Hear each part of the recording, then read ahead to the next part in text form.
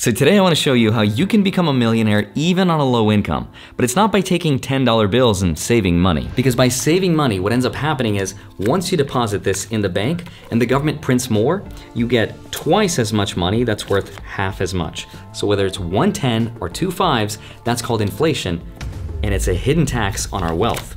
Instead, we'll have to outpace something called the cost of capital.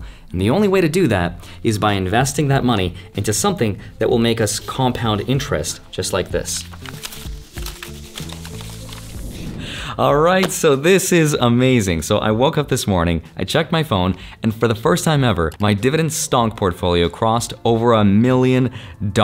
Achievement unlocked. After 18 years of working, saving, and investing, I think I figured out what it takes to become a millionaire, but it's definitely not magic tricks. Actually, that's not true. David Copperfield's a billionaire and he owns like 11 islands. So it could be magic tricks, but it's definitely not drop shipping. It's not buying random cryptocurrencies that someone on YouTube just made videos about. It's not by buying investing courses that promise you the secrets of the stock market. Instead, all it actually takes is discipline, McFly. And to prove that anyone can become a millionaire, even on a low income, a magician on a once low income is gonna show you the magic behind how anyone can do it. This is gonna be super inspirational, so let's get into it.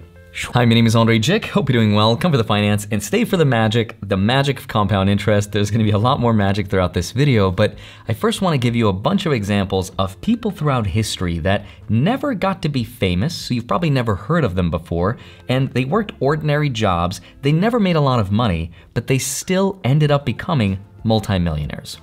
One of those people is a woman by the name of Grace Groner. She never married, lived her whole life in this cottage, never had a car, and used her savings to make a small investment in Abbott stock. So by age 25, she gets a job. She starts working as a secretary for a pharmaceutical company called Abbott Laboratories. And in 1935, at the age of 26, she buys 3 shares of Abbott Laboratories for $60 a piece for a grand total of $180. Now back in 1935, $180 was worth a lot more than what it's worth today. But it wasn't worth so much money that it's unattainable by today's standards. In 1935, it was actually worth $4,077 in today's money adjusted for inflation. So it probably took her over an entire year of working and saving just to get to that amount. Now, she continues working for the next 43 years, and she doesn't invest any more of her money. She just sticks with the same 3 stocks that she buys from Abbott Laboratories, and over the next 43 years, that company sees a number of spin-offs and stock splits, and whatever dividends she receives from those 3 stocks, she just reinvests back into the same company. Now, at the end of her life, she leaves instructions that whatever money she has left would be donated to Lake Forest College, Illinois, for scholarships and students who wanted to go to pharmacy school. Now, when she passed away in 2010, here's what happened. I couldn't believe it. By the time of her death, those 3 shares bought at $60 each were now worth $7 million. She gave it all to Lake Forest for a foundation to allow students to study abroad. So that's pretty cool, because she never had a high-paying job. She just stuck with it and just reinvested all of her dividends. Now, some people might look at her situation and say, well, that's less about skill and more about luck. After all, what are the odds that somebody would pick a stock that would survive for over 75 years and would go on to make those kind of returns? Here's another example of someone else who wasn't as good or as lucky at picking stocks, but still ended up with even more money than my last example. His name is Ronald Read. He was a gas station attendant, and after he retired, he worked as a janitor for JCPenney. Now, he was born in 1921, so he belonged to the generation that walked to school in the snow uphill both ways. He also worked for most of his life, and he drove a 2007 Toyota Yaris.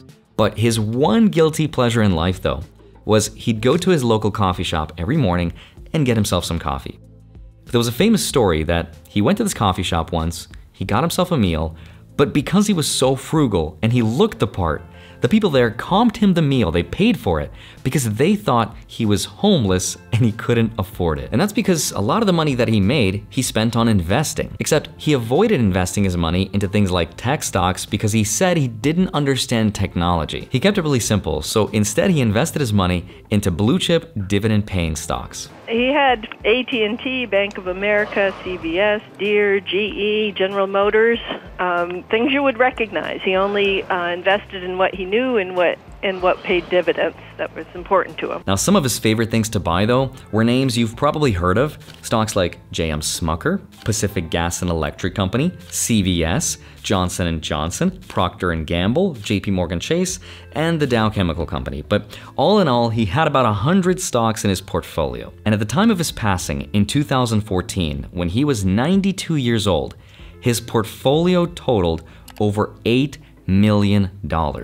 Most of which was donated on his passing. Now, I think if we were all honest with ourselves, and if we saw someone in public that we knew was worth $8 million, most people would assume that person, even if they're old, is probably someone who's a CEO or had a high-paying job or maybe inherited all that money from their family. But here's how the magic actually happened. All you have to do to get to $8 million is invest $300 per month for the next 65 years. Assuming the stock market does what it's done in the last century, which is return 10.5% or 8.5% when factoring inflation, you'd end up with $8.4 million. Now, out of that $8.4 million, the principal amount, in other words, the amount of money that you actually put in yourself, was only $234,000, which is less than what most people will end up paying for their mortgage over their lifetime. So living below your means, plus saving, plus investing, plus time equals magic. Now, if you really want to see what's possible with an average income and an above average mindset, a really good example of a multimillionaire you've probably never heard of is a woman by the name of Ann Scheiber.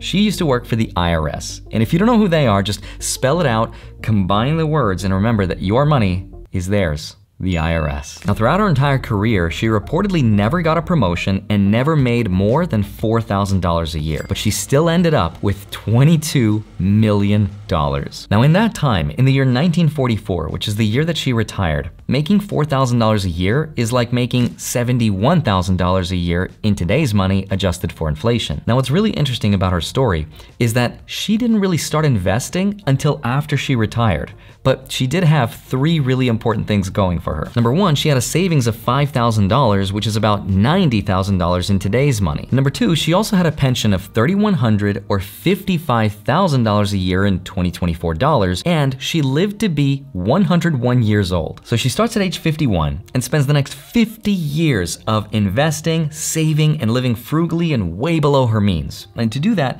she lives in a rent-controlled studio apartment in New York City. And by the time she passed away in 1995, she was known to wear the same exact clothing that she wore in the 1940s. I just like to think that's how fire 1940s drip was. You didn't need fast fashion.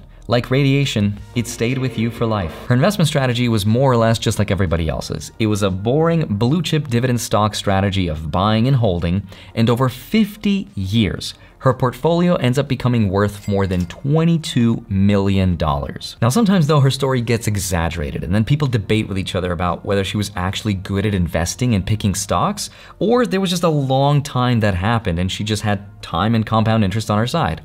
The truth though is probably somewhere in the middle, because records dating back to 1936, which is 8 years before she retired, showed that she had a dividend income of $900 per year in 1936.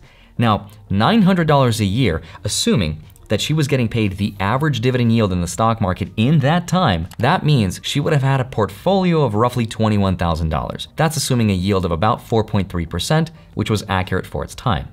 Now, $21,000 in 1936 is like having $475,000 in today's money. And that is objectively a lot of money. But if you look online at these financial independence forums and people that are chasing early retirement, having $475,000 across all of your accounts like 401ks and IRAs is not unheard of by the age of 43. It's not normal, but it's definitely within the realm of possibility of what someone can do by today's standards if they were super focused like Ann Scheiber was. Now, for $21,000 though, to turn into $22 million, assuming her $900 a year dividend was reinvested and growing at a 4% per year rate, her portfolio return would have had to be something like 14% per year. And that's definitely higher than the S&P 500, so whatever she was doing was definitely working. But even if we assume a more modest return of 8.5% per year, she would have still ended up with millions of dollars. So mostly the strategy was live below your means, save your money, invest it, buy and hold for a really long time. Now the most interesting thing about all these people and their fortunes, besides the fact that they were almost eccentric in the way that they saved their money and lived below their means and lived for a really long time, and they preferred investing into blue chip dividend paying stocks, all of that aside, what you probably didn't notice throughout watching this entire video is that all of these people made most of their money in the last few years of their investment journeys. So let me give you an example. This is why most people don't get the magic of compound interest, because compound interest takes time. And the more time passes, the more we're misdirected. So take, for example, this penny. It's not actually a penny, it's a silver dollar, but I'm calling it a penny. So I put it in this hand, and you think it's here, but actually it's on your shoulder. Check. You're like, that would have been crazy. You'd be freaking out right now. It's actually on my shoulder. Do this for a friend and just put it on their shoulder, be like, hey, check out this video, then fast forward to this part, and then they're gonna lose it. Not magician's advice. Anyway, magic tricks aside, most people only focus on the short term because they don't see any progress for 75% of their lives. It's that last 25% though, where they'll see 75% of all the progress. Like take for example, that penny that doubles every day. It's back on your shoulder. Just kidding. It's back on mine. How he do that? So if a penny doubled every day, it doesn't even get to $1 until its 8th day. And at day 15, which is already halfway through its journey, that penny's only worth $163, which is less than 0.1%. It doesn't even start to climb until day 24 when it reaches 83,000. And in just 4 days, that 83,000 is worth over $1 million. So from 83,000 to $1 million took us only 4 days. But it gets crazier. After it reaches $1 million on day 28, look at what happens on day 30. Just 2 days later, and that 1 million turns into 5.3 million. At day 28, 94% of that penny's life is over, and the last 2 days, which is only 6%, is where it makes 75% of its entire value. Now, you might be thinking, okay, Andre, but you can't actually double pennies, and you don't know that.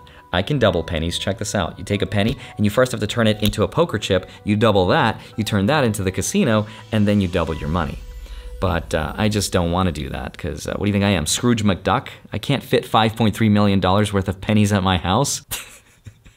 Why do I do this to myself? The point is that investments do double, but not in a day. They double in about 7 to 10 years, and that's because the rule of 72. So for the stock market, assuming a 10% return, which is historically what it has done per year, you take 10 divided into 72 to get 7.2, which is how you know it takes 7.2 years to double your money investing in the stock market. Now, if you're still confused, just press the J button on your keyboard to go back 10 seconds and you'll watch it all again.